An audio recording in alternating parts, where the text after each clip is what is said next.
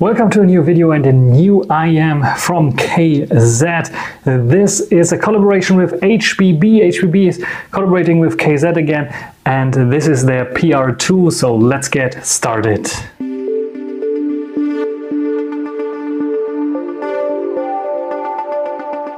The KZX HBB PR2 is a planar IEM and basically the successor of the very famous PR1 and PR1 Pro that I have also here. And you can see even with a microphone cable, so I'm really using this a lot because I really liked the PR1 Pro, very affordable kind of planar IEM. But now with the HBB KZ collaboration PR2, we get an even more affordable IEM with planar magnetic drivers, and this is the PR2. You can see it's basically the shell and the clone of the PR1. It's just like written somewhere there. I think it's written PR2, so that's the only big difference that you can see. Otherwise it's the same kind of shell. So we have like a bit of metal outside. The inside here is plastic and transparent, as you can see. You can see the driver. I have now those tips here on. They come with those normal silicone ear tips, but they also come with a pair of, and by default I think they're put on, of foam tips that I also very like. But I was switching them to those here, even though those might be not as comfortable as the foam tips.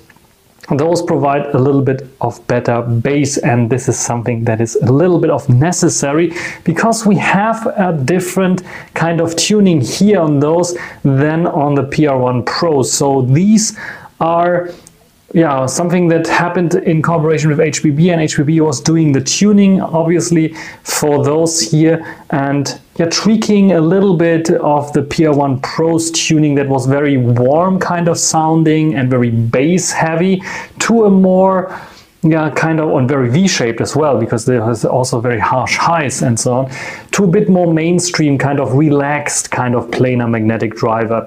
What you can also hear definitely with those here, especially again also when I'm comparing them with the PR1 Pro, is the metallic kind of sound that you get a little bit. So this is something that you still have with the PR2s as a negative point there. Otherwise we have clear highs, and here it is tuned in a way there where the harshness of the PR1 Pro was definitely there, and in more tracks than less tracks, here it is a lot leaner, a lot less harsh.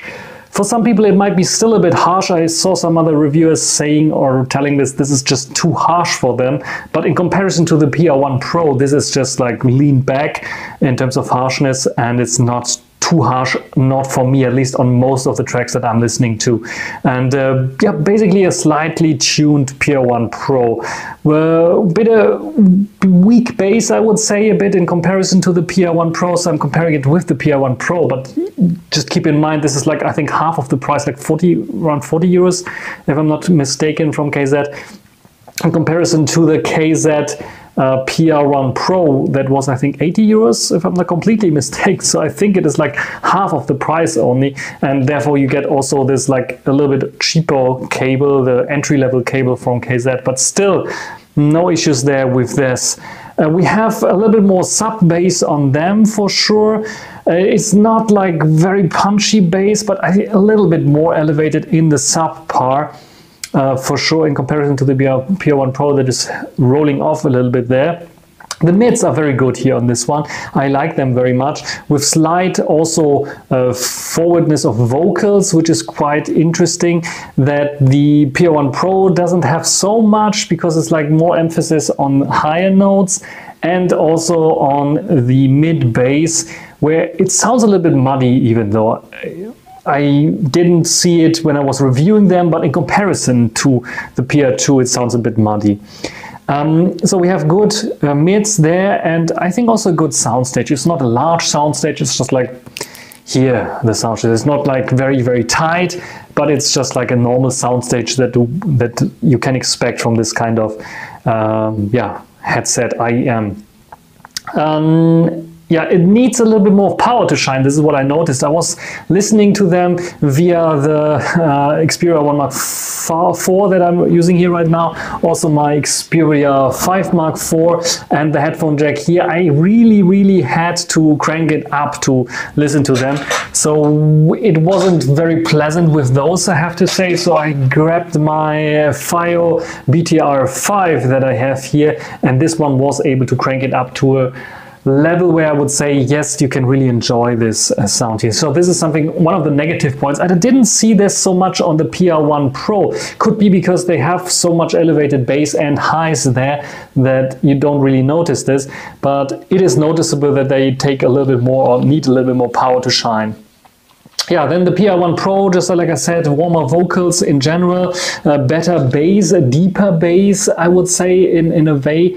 Though there is a roll-off when it goes to sub-bass, but it feels more substantial bass because we have the rumble, we have the thumpness there, the pumping already a little bit earlier, which we don't have here, which makes them a little bit more clinical maybe to listen to, not so engaging for sure, more relaxed on the PR2s.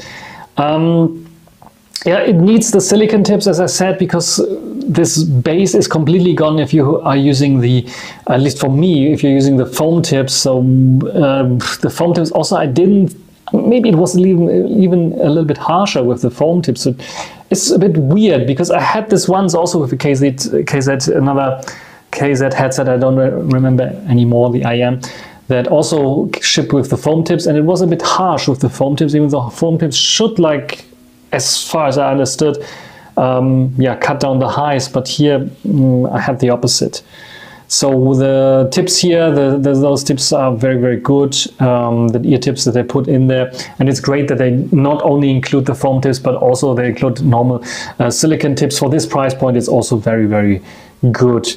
Yeah, still a bit metallic sounding for a planar IEM, but if you are searching for planar IEM, and you don't want to pay 80 euros or more than 50 euros, this is the one that you can get right now. Sound is good, it's more relaxed, you can listen to it. If you don't mind the harshnesses and the sometimes metallic kind of sound. Harshness is something you have to just try it out, and for 40 euros I think you are not wasting money for trying it out here on the PR2s. I have to say, after I was a big fan of the PR1 Pros, and I still like the PR2s here, but after I got the DeFi, after I got the Linglong, after I got the ZVX, this is behind it, in my opinion, the planar magnetic here from KZ. Still a very good IEM for sure, and if you want to try out planar magnetic IEMs, this is the one to go, I would say, because you're not like losing a lot of money even if you don't like it. Nevertheless, I can recommend the KZ PR2s, KZX HBB PR2s. I hope they will keep working on it, keep refining on it. Maybe there will be another PR2 Pro version eventually with a little bit higher end material, maybe higher end cable as well, and maybe slightly better tuning there, or a newer version of the magnetic driver, planar magnetic driver from KZ. Otherwise, I'm really satisfied with those here, and yeah, these are my impressions of the KZ PR2. If you have some questions regarding the KZ PR2, or you just want to share your experience with those here, or the PR1 Pros, write it down in the comment section. Here, the box again, the typical KZ box. I didn't show what's inside, but yeah, you know the typical KZ box. So we have like the IEMs here, the cable and the tips in here. So nothing really fancy about this. Write down in the comment section, what do you think about the KZ/KZX HBB PR2s? That's everything for this video. Hope you enjoyed it. Thanks for watching, and until the next time, bye.